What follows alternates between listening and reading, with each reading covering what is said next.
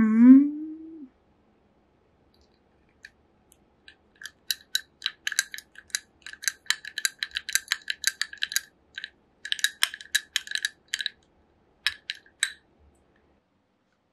everyone, Peachy Pigeon here. Today we're going to look at some paint that I got from Walmart, and if I look towards the viewfinder a little bit, it's because I've never done a video quite like this way, so not used to it. There goes the air. Oh, I don't have my mic in. Be right back.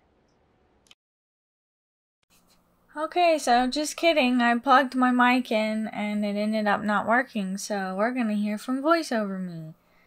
So here I'm talking about how I wanted some matte paint. I'm on the search for the perfect matte paint. And one of my biggest things is I don't want it to have a smell. I'd prefer it to be light fast, but if I can experiment with some colors that are cheap first, that would be great. So this is the Matte Essentials from Apple Barrel, and I googled it on Walmart, on Google. I googled it, and it told me that I could find them for 50 cents a piece at Walmart. So I was like, heck, I'll just go there. I saw that set for $4.97. Okay, so the first color in the set is white. Then next we have a pink parfait. The third color is Cardinal Crimson. Fourth color is King's Gold. I like this next one. It's called Limeade. Kelly Green. Pavement. Nutmeg Brown. Admiral Blue.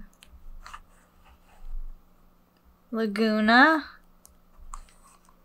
Caribbean. Last but not least, we have Sky Blue. And here I'm reading the paint, so I'll do that again. It says Apple Barrel Matte Acrylic Paint, Quick Drying, Easy Cleanup, 2 fluid ounces. And on the back we have Versatile High Quality Acrylic Paint for Crafts. It says to shake it. Excellent coverage, fast drying, water-based, non-toxic. And it says to let dry for 1 hour between coats. And here I'm just showing all the rest of the colors I got. So, yeah.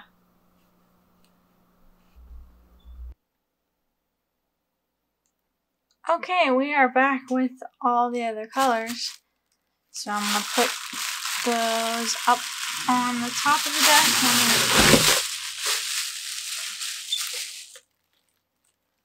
So we got Petunia Purple,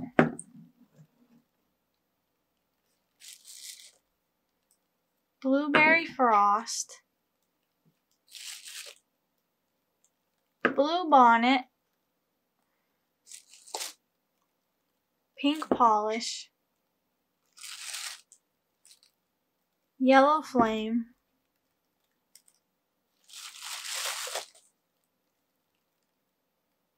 Antique Parchment, Flamingo Coral, Light Mocha, oh, there it goes, Granite Gray, English Navy, Burnt Umber, Bright Blue, Key West, Jet Black, Snow White, which is different from the other white. They didn't just have more plain white. Lavender Sachet. Probably not saying that right. Territorial Beige. Harvest Orange.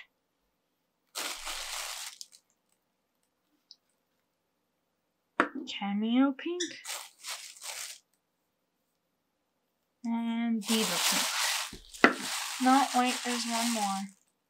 Khaki. Okay, well, that's all the colors I got, including the ones I already spoke about.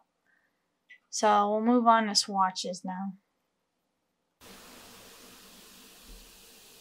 Okay, so it's a few days later now, and I did a little experiment. There's a yellow sketchbook that I really want, and of course, Blick seems to be the only one that has it. I don't want to get it from Blick. I'm not going to order from there, so I was like, you know what? I can make my own yellow background, so that's what I did. And as you can see here in the light, it's definitely not matte. I wouldn't even say it's like semi-matte. I would call this satin. It's a little frustrating. You know, I expect the colors to be transparent and, you know, it's craft paint, but it annoys me when companies make products that say they're, you know, like matte or satin or glossy or whatever, and it's not. But that's not even the biggest issue. The biggest issue, so I used this color. I can't even see. King's Gold. That's what I used. And I had to stop. I'm not going to be messing around with this paint anymore. It still to this day, it's 2 or 3 days later, it stinks. Like, I mean, like, there's got to be a lot of fumes in it. Like, it just stinks too much. Immediately upon applying the layer, I got a huge headache, and I thought I would go lay the book on top of the washer and that it would help because there's a fan in there, and it didn't help. So unfortunately, those are two things I can't deal with.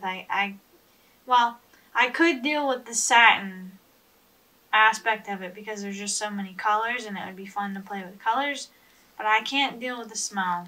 But if you're somebody that, you know, on top of that, I have parrots, and there's no way in heck that I can have this kind of paint around them, but even myself. So if you're somebody that's not sensitive to any kind of fumes and smells, and you're okay with it being satin, then this could be the paint for you. But I can't deal with any of that, so unfortunately I'm not going to be doing any swatches or anything like that. So I guess, you know, the hunt continues. I really want to get that flash paint, so it's probably what I'm going to do next. I don't usually go and return stuff like this just because for all the colors together it was like $21, but I think at this point I'm probably going to return it. So that's that. That's the unboxing and